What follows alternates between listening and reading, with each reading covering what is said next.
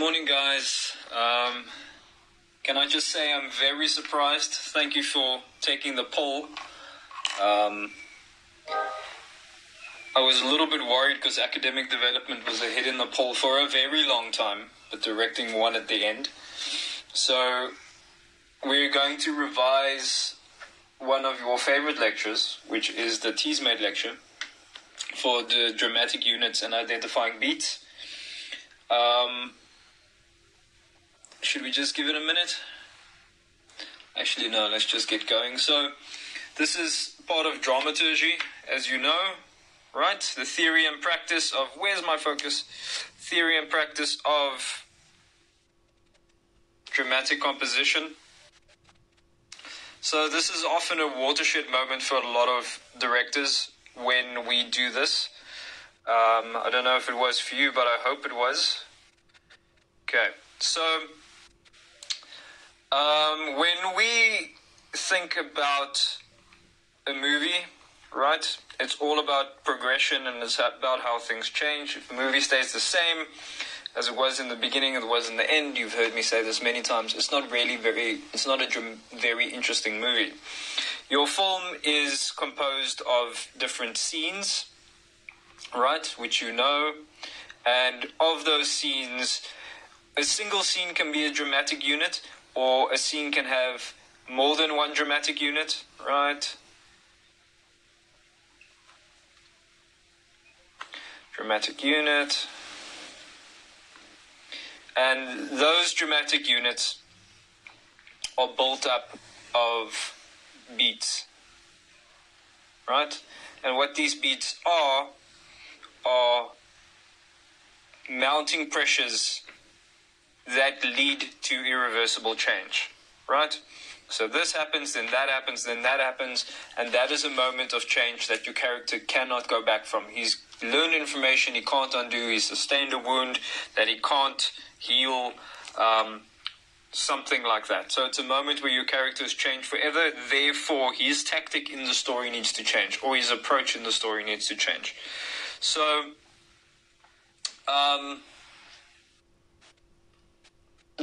the key component of the dramatic unit is the beat. It's often widely misunderstood because we use beat for so many things. If you read a script and you see the word beat, you think you mean a pause. If you listen to music or dancing or, stage acting, a beat can often be have to do with rhythm, But in directing, beats are these little moments of increasing pressure. So for the rest of the lecture, see it that way. That when we talk about a beat, we mean a moment that builds up and builds up to a bigger moment, which then causes change in the character. Right? A beat is a moment of changed awareness in one of the characters. It can be in one of the character, it can be in both of the characters. Often it's one character's asserting his will over another, so that moment of change happens generally in one character or one team, right? It's also a fulcrum point, right? It's a moment where a character has two or three choices to make, and the choice he makes depends on the type of character he is, right? So if you have a timid person and they reach a fulcrum point, so this moment of pressure, they'll decide to choose the timid solution, the easy solution. If you have someone like Leonidas in 300, who is a battle-hardened warrior, he in a fulcrum moment where he has choices between war and peace, he'll always go to war, right? Because that speaks to the character that he is. So, lots of students, when we go through this for the first time, they find it really, really useful, really enlightening, and it really helps you tell a story. Because if you think about your film this way, it stops you from thinking about the generic ways of telling a story. Because generally what we see in first-year movies is that all the characters are the same character. They make the same choices, they do the same things. There's no dramatic tension between them because it's basically just the same person, just their binaries of a personality. It's not a different character. So in Ravage's book, Directing Aesthetics and Techniques, he speaks about the beat and the dramatic unit, and he uses the example of the Goblin Tease Maid, which is, I know, Ross's favorite. So this is what the Tease Maid looks like. Right, got you a picture. There are many pictures on Google Images. This is a proposed one for your Android phone that you control from your Android phone. I wish they would make that. There's one with a little nightlight on. So let's see if I can draw this properly. So we're going to use Ravage's Tease Maid analogy. Right? So the Tease Maid is a device or an invention or a gadget often found in British bed and breakfasts. Mr. Wilby actually has one, which is a wonder to behold. I'll post some photos a little bit later if you guys want to see it. I think I have sent them on the group before.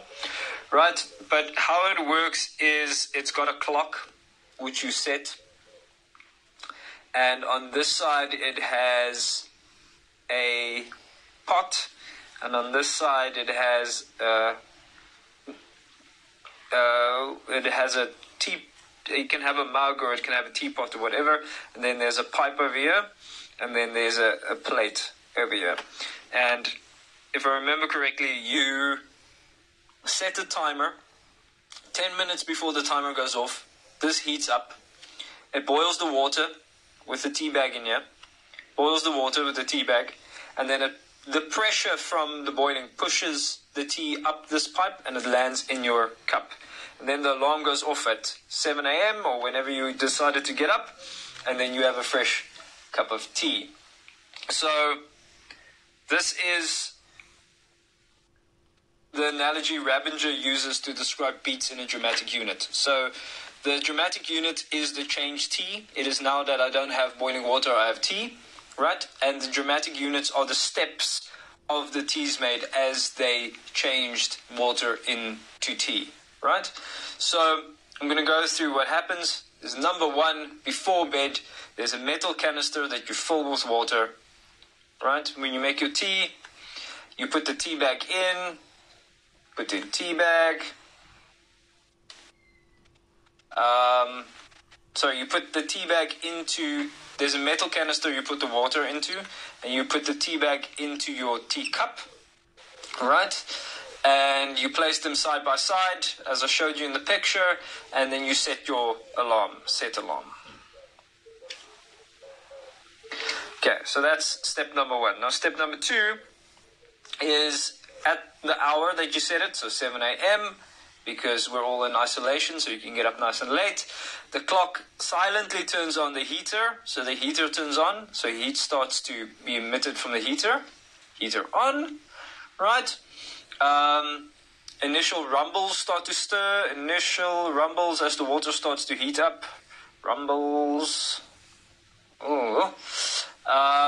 Soon turning into hissing as the water starts pushing to a boil, hissing to boil, right? So that is step 1 and 2. Step number 3 is steam. Because the water is boiling, it's releasing steam. Steam causes the water to decant from the metal canister into the tea mug or your teacup, right? The weight of shifting from the metal canister, because the water is leaving the metal canister from one vessel to another, right, causes the heating platform that it's on to shift, right? That turns off the current,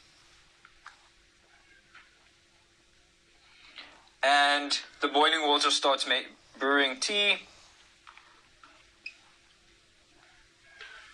right? And then step number 4, the storm subsides. You get out under your duvet and you enjoy your tea. Enjoy tea. So, if you look at our example, it is not, the dramatic beat is not when the current switches on. It's not when the water heats up. these are building pressures, right? So things that happen to your character are building pressures. So what would the fulcrum, well, a T can't have fulcrum, but what would be the moment of irreversible change in these 3 steps? Right? So for a character, or for your cup of tea in this example, it would be number 3. Okay? Because it's a moment of irreversible change. I can turn water into tea. I can't turn my tea back into water. Right? Does that make sense? It's when the weight has shifted from the decanter into the tea. It's now tea, and now I can't make water out of it again, can't squeeze toothpaste back into its jar. And then item 4 is what you would call in the dramatic unit your resolution moment or your falling action. Right? So that is the tease made example of what a dramatic unit looks like when we break it down into beats. Okay. So go do yourself a favor, go read about the history of the tease made as a fascinating little invention. And as you can see, also quite useful for trying to explain this. So let me clean that quickly.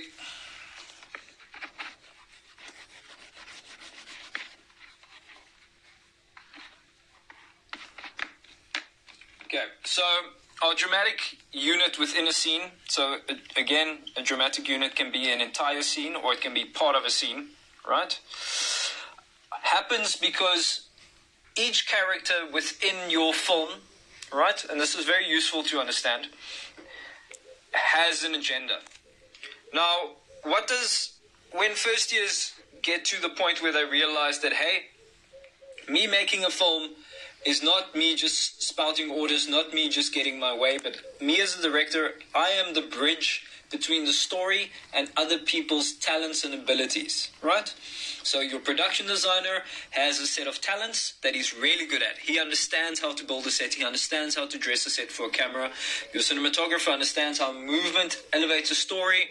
Your costume designer understands how the costume elevates the character.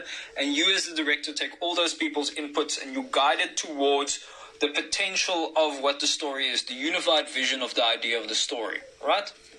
So your story starts out at one place, and as these agendas cause rising pressures and moments of irreversible change, that pushes the story engine forward to help you tell the story, right?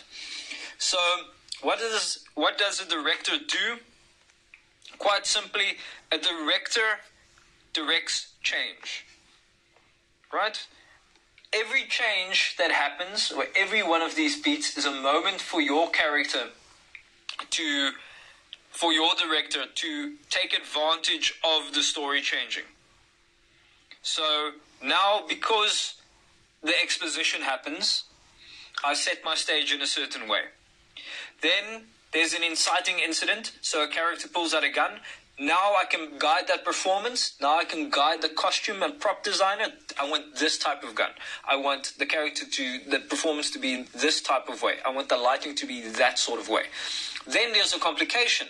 Now that's another opportunity. That's another change. So now the director can come in as well and go like, okay, so now the gun misfired and the spring pops out, right? It's very elaborate and comical almost. That's a directorial decision. So now the lighting changes to become a lot brighter. That's my next directorial decision.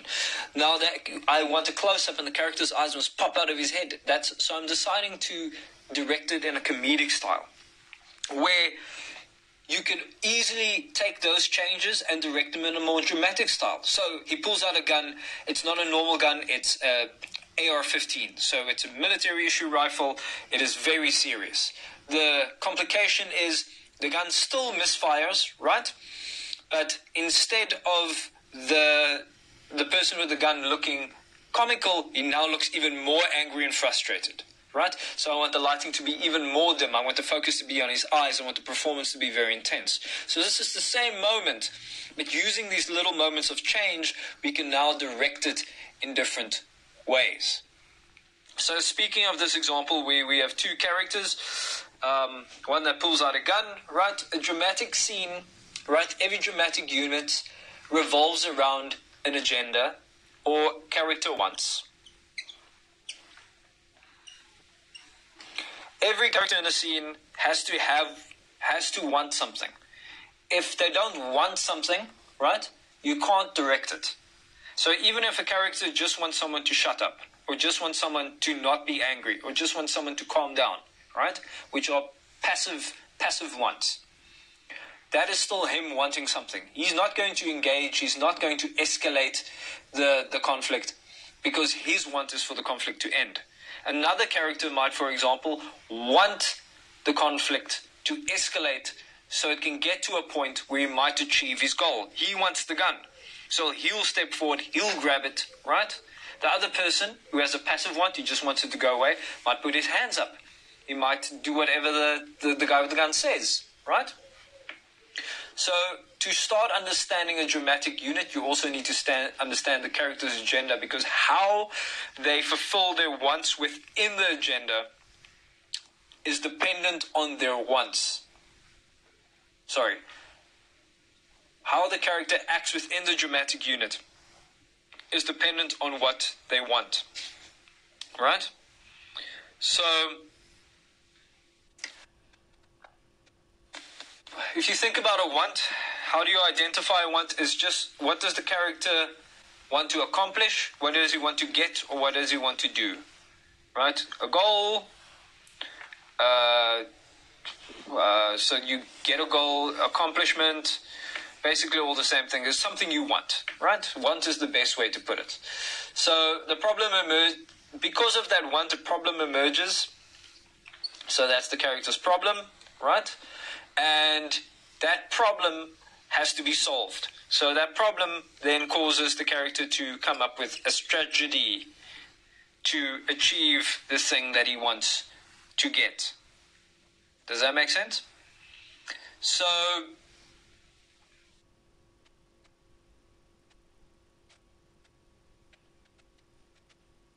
let's look at the dramatic unit, which is probably one of the fundamental things of directing that you need to understand if you want to direct anything, right? I'll just put it over here. It's that we've got the scale. In the scale, we have intensity and time. Now, film is a temporal art form, right? It moves over amount of time. And it also has the performances, and the cinematography and the production design has intensity. Intensity can also be equated to conflict. So in cinematography, we would speak about visual conflict or visual contrast. The more contrast, the more conflict a scene seems to have, right? So this is our scene. Our scene is 3 minutes long, say, give or take, which is quite a long scene. And our intensity goes from 0 to 10. Okay? So a scene never starts at 0 unless the character is sleeping, but that's very amateurish. Please don't do that. Or if you do, do it for a purpose. Try and avoid it as much as possible. So say we start at our scene at number 1, 2, 3, 4, 5, 6, 7, 8, 9. Okay, we start at about a 2. So 2 people walk into a bar, right? We can see it's a seedy bar. This is our exposition. So we can see it's a dodgy bar. It's quite seedy. It's got rough-looking guys in it, right?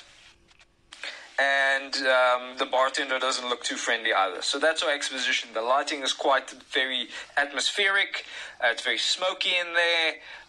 You can tell by the look of the place, it's a rough and tumble biker bar. Okay? So that's our exposition. That's my first thing that I'm directing, is how the scene opens. How does it look? Now this has to do with blocking. This has to do with staging. Has to do with lighting, composition, performances. All of that are established in your expositional moment, right?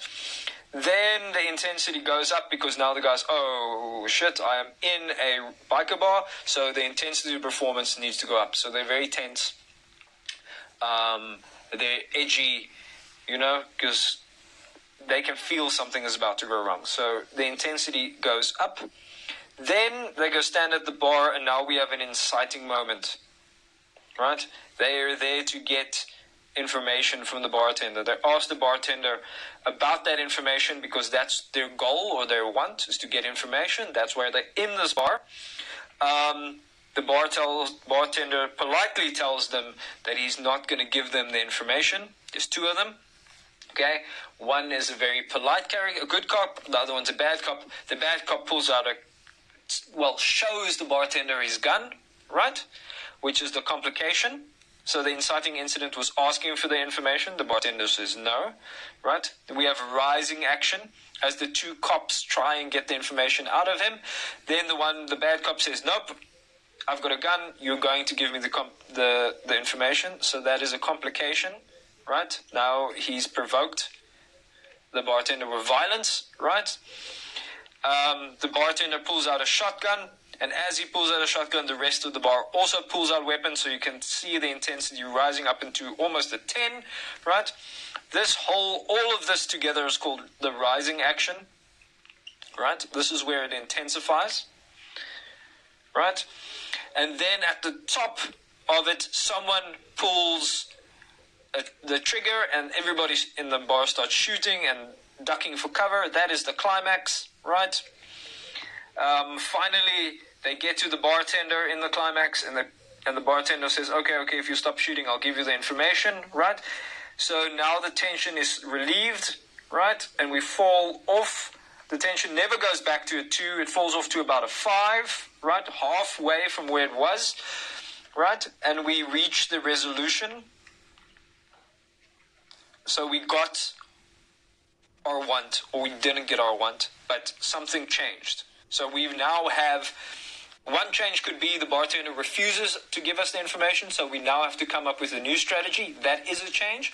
Or the bartender did give us the information, and we now have to go on to the next step to resolve our want, right? So that could also be a resolution. This is called the falling action, this whole section where the tension starts to drop towards the resolution. All of this, I would argue, is resolution, right? Because resolution is not just a thing that happens. Resolution is a progressive moment. When you resolve an issue, it's not just, oh, okay, well, now I'm over it, right? There's a whole dropping of emotions and things that happen, right? So the inciting incident, if you go through it again, we've got exposition where we set up the world. The inciting incident is, it initiates a new issue, right? That was the bad cop showing the gun. Complications is where the pressure starts to rise, right?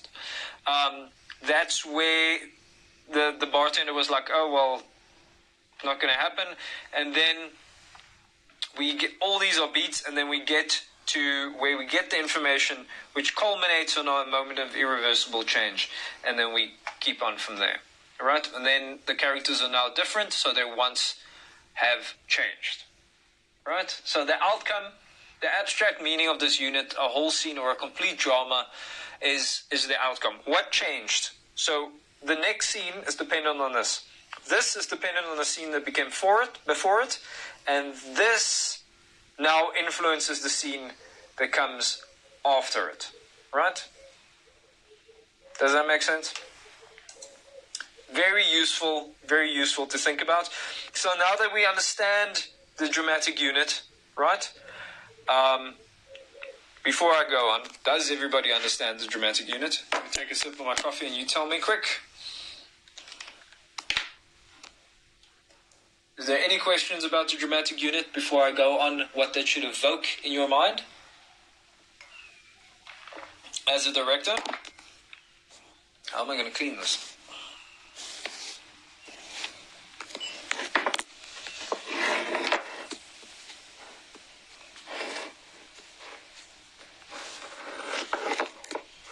Eden questions, Megan questions, Donovan questions, Shaheen, Ross, any questions?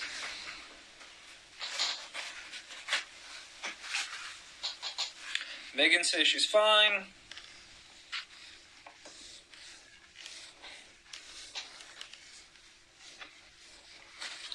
I know I've drilled this into a lot of you, but it is probably one of the most important directing lessons. Everything else is very much dependent on your understanding of these moments of irreversible change, right? Very important parts of the story engine. Okay, so when you've come to this point, right, and you're interrogating your film, the dramatic unit and the dramaturgy and the drama of your story should make you ask certain questions that move along the line of, there's Milani, thank you Milani, that move along the line of our tease-made example. So, drama is seeing special people in special situations, according to Phil and George, right? There are 4 sort of units that you can work in, and each of them should pose a question, right? The first unit, when you're looking at your script, you're trying to understand it as best as you can so that you can direct it according to these dramatic units, is what establishes that, let me just think about this. So if we break it into 4 units, like our tease-made example, right?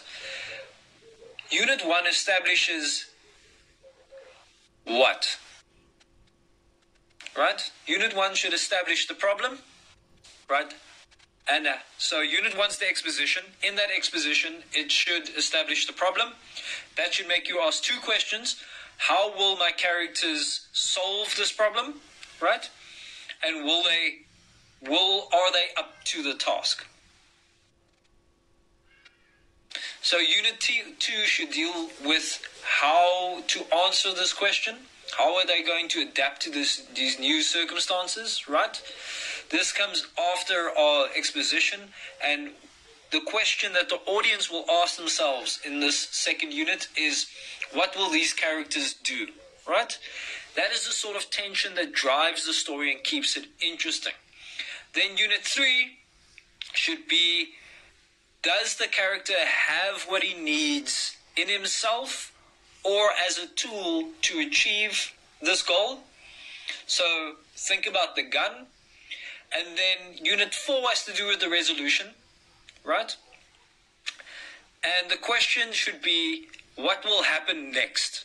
The audience should ask himself, what will happen next? If they ask themselves that question, they will want to watch the next part of the story.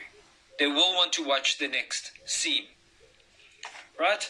So these are questions you can ask yourself to interrogate a scene in a very basic way, right? So when you interrogate your scene, ask yourselves the following questions. Okay, so let me get to this. Who are the characters that I'm working with? Who are my characters? Right? And then, are they timid? Are they action characters? Are they dramatic characters? Are they comedic characters? What are they? Right?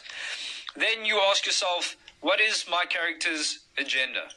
So one is characters, who are they? Next one is, what do they want? Right? So if you understand what your characters want, you'll understand how they'll act. Then the third thing you ask yourself when you read a script and you're trying to identify beats is, what is the problem? Right? What issue are my characters dealing with? Right? So in our example on our dramatic unit is, we had 2 cops that needed to get information. The next question you ask yourself is, what is the conflict? Right? So the conflict was, they need to get information, the bartender doesn't want to give them the information. That's the conflict in our example. But if you find a script and you can't identify the conflict, you have a massive issue. Right? It is very easy to understand characters. It's very easy to understand their wants. If there's a problem and there's not a conflict, there's a big issue with the scene. The next thing, because that is almost impossible, but I have seen it. So complicating factors is the next thing you should worry about, is how is my conflict escalated by complicating factors. So the conflict was they go to the bartender. The complicating factor is the bartender refuses to give them the information, right? And then within this, what are the beats? Now that I have these things, can I break them down into beats, right? What is the confrontation? So there's going to be a confrontation in some sort of way, right? It's usually between characters, right? In Indiana Jones. Yeah, yes, Ross, thank you. You ask, when you read a script or you're just trying to analyze a scene, even if you only have a concept, you can try and see if you can identify these things, right? Generally, if you have a completed script, these things need to be in here for you to direct a scene to its full potential. And these are almost the minimum things that you need, right? For a scene to be engaging to an audience. So thank you for that question, Ross. Does anybody else have a question? I'm going to keep going, but just interrupt me if you have a question and just ask whenever. So, what is the confrontation, right? The confrontation is when they start shooting at each other, in our example. But the confrontation can also be when one character confronts the other for whatever reason. Then we have, after that, it has to come to a resolution. The resolution is not always final, but it is into that confrontation, right? So if you lose a confrontation, you would change your strategy so that you attack it differently the next time. Einstein said, if you have a problem and you try and apply the same solution a million times, that is the definition of yada, yada, yada. Go look it up. Okay. And then you can also ask yourself, how many dramatic units does my scene have? So this is us looking at a script and trying to understand our scenes. Remember I said a scene can have, at the beginning of the lecture we said a scene can have one dramatic unit or it could have many dramatic units. So how many dramatic units does my scene have? Right? And for each one of those dramatic units within your scene, you would then go back to your chart and you would fill out your dramatic unit and find out where these beats are that lead to a moment of change, right? Because as a director, all you're doing is you're directing change. You can't direct things that stay the same, right? Every change is an opportunity for you to tell your story. When someone pulls a gun, it's an opportunity to change the performance, adapt the lighting, change the blocking, change the costume. It might get ripped up. Die Hard is a wonderful example of change. In 80s movies, they have this thing of where something goes wrong and then there's a solution, and then that thing goes wrong and there's a solution. That thing goes wrong, then there's a solution. So it's a wonderful thing. It's a wonderful movie to look at if you want to practice identifying these beats. So Die Hard, I definitely recommend if you want to just practice doing this. Die Hard's a fun movie. Watch it and then try and break down each dramatic unit. Because each scene in Die Hard has 2 or 3 dramatic units in it easily. Because it's an action movie, constantly needs to keep moving. Things constantly need to happen. Okay, so that's going to be it for today. I know a lot of you wanted the academic development lecture was a very close second to this. It just didn't get the votes. So I'll do that one soon. And then the next directing lecture I'll do with you is about how do we fit these dramatic units that we've done today into the dramatic arc of a film. Which isn't that complicated, right? But it is very useful. It's also a very short lecture, but it is very useful just to understand how these smaller units fit into its bigger structure. Okay. Are there any questions? This surprisingly has been half of the time the other lectures have been. I'm actually quite glad for that. Do you guys want another example? Do you have a question you want to ask? Megan says thank you. It's a pleasure, Megan. Was this useful, guys? Can you kind of see what it's for? Can you see how you can use it is more important. So, next time you read a script, right, and you don't know how to direct it, you don't know where these... Remember that a director just directs change, and what you're going to do is you're going to find out who your characters are, right? What type of character are they? You get the character archetypes. You're going to find out what their wants are. What do they want, right? Watch a procedural drama like CSI or Law and Order. They're very much by the book when it comes to the dramatic unit. You're going to look at what the problem or the issue is, what is standing in their way of getting this want. You're going to see how that leads to a conflict, right? How that conflict escalates by complicating factors, right? You're going to take all of that information, you're going to break it down into beats of a dramatic unit, right? You're going to look at the confrontation, which is the rising action, and then you're going to look at the resolution, which is the falling action, right? And then when you've done that, you're going to do it over and over again and try and see how many dramatic units are within your one scene, right? And if you do that, you have the information that you need to direct it. Okay. So guys, I hope that is useful. Thank you very much. I hope everybody's staying corona-free and everybody's still okay. If you guys have any questions, you're welcome to send me a message or email me.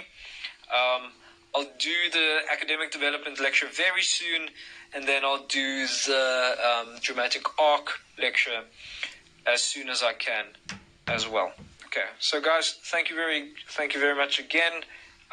Lecture is online for the rest of the day if you want to go through it again, or I know the CCOM line is down. A lot of you have been complaining about it. So just if you need to get it, it'll be on my Instagram for the rest of the day. Thank you guys. See you later. Drive safe. Or actually, don't drive safe. Stay at home.